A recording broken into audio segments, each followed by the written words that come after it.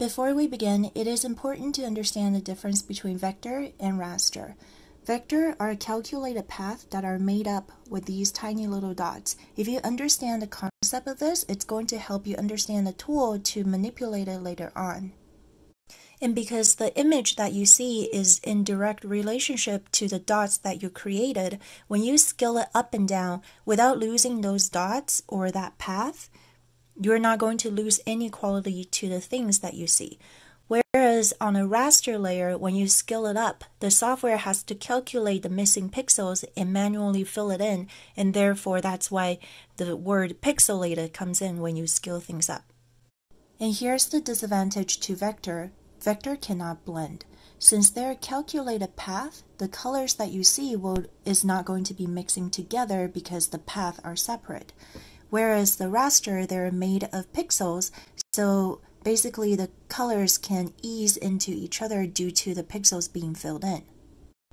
And for those who are completely new to the vector function in Clip Studio Paint, or if you came from Photoshop or Illustrator background and was used to looking for the pen tool drag and drop, just know that Clip Studio Paint, the vector is actually just a type of layer.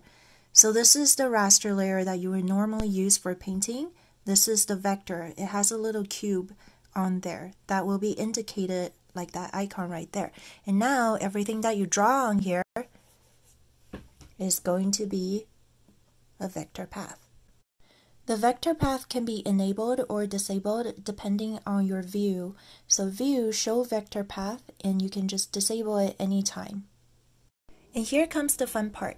Since these are all paths, their intersection can be calculated and the direction of where the dots are going are remembered. So if you go into the eraser tool that you would normally use, you will see that the vector eraser is enabled. It's not enabled on a raster layer, but it is enabled on a vector layer. And then you can use this, erase up to intersection, and then just clean up your line super easily. Or you can use this, erase the entire line, and erase the whole thing. So when I drew my lines, I didn't have to worry too much about overshooting all of my lines since I can just use the eraser to clean them up really quickly.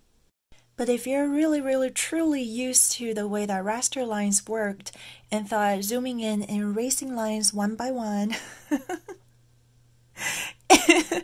isn't really that big of a deal, then we can move on to the correct line width.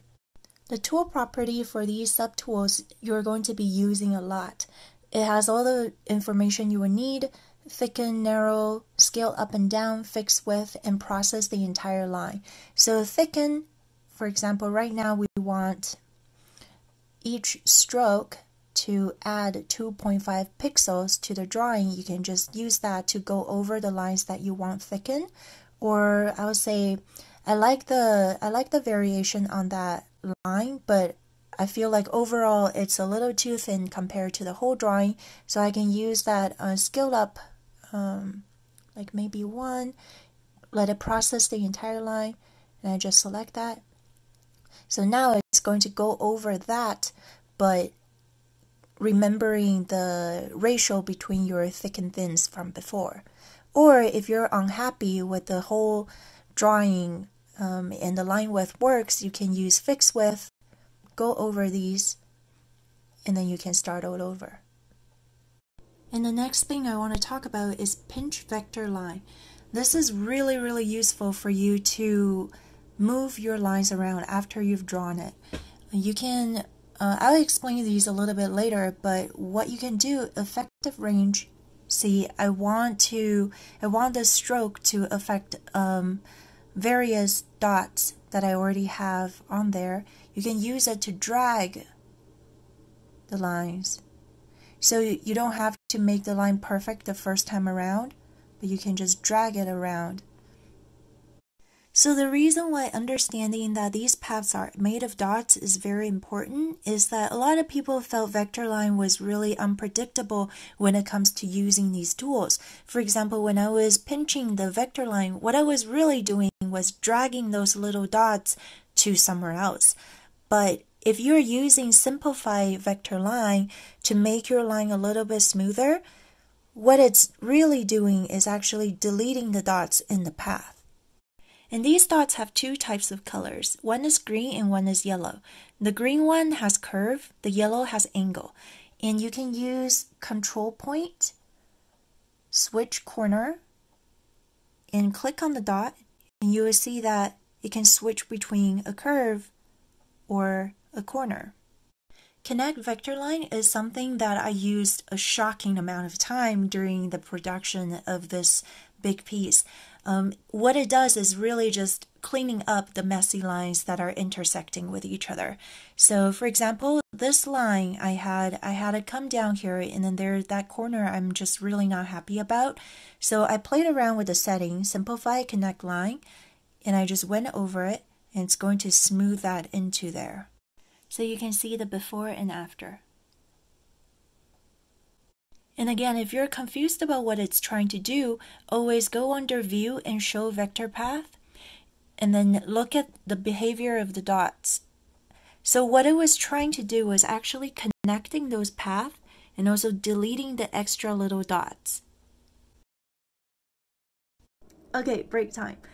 I hope that wasn't super confusing. I know I tend to get very technical when it comes to stuff like this, but to me, Clip Studio Paint's vector line art is very sophisticated and underutilized.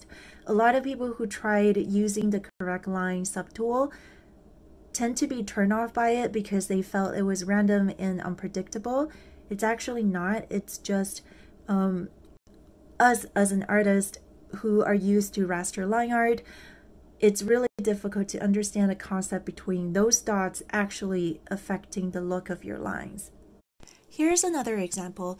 I will have my dots enabled for view. Normally I don't, but this is just for tutorial purpose. Under redraw vector line, this allows you to redraw a line that you already put down. So for example, I want this line to really just look like this. You will see that what it did was actually auto-generated a bunch more dots that you really kind of don't need. So you can go in here and simplify vector line and use this to simplify, to delete those lines. And what it will do is it will try to maintain the curve that you already had and just put in dots in necessary path.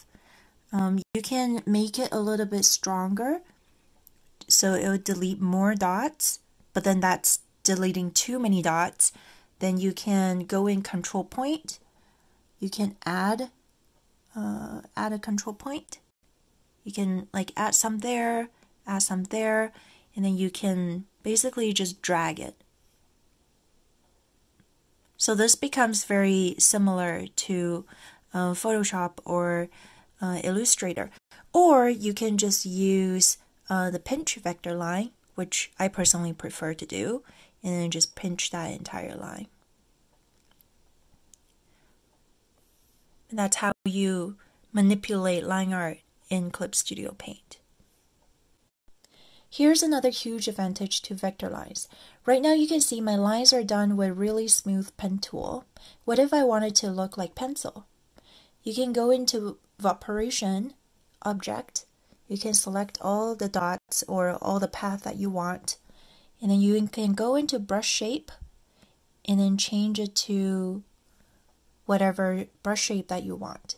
Now it's pencil lines. And then you can go back into, say I want to correct line width, I want these parts to be a little bit thicker, to be a little bit more pronounced. You can do that with ease. Here's a quick tip regarding brush shape. At first you will find this drop-down menu to be pretty lackluster or pretty limited.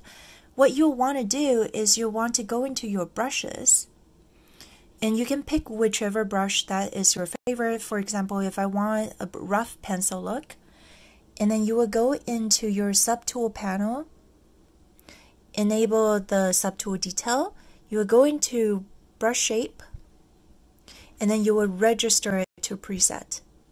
Now this rough pencil look is going to show up in the drop-down menu.